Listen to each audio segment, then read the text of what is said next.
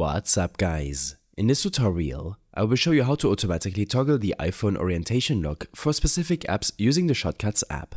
First, open the Shortcuts app on your iPhone. At the bottom of the screen, tap on the Automation tab. Once you're there, tap the plus symbol in the top right corner. Next, select App from the list of options.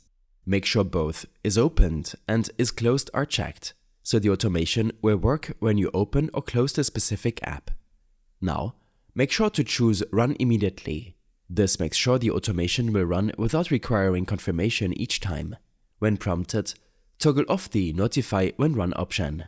After that, tap the Choose option to select the apps you want this automation to apply to.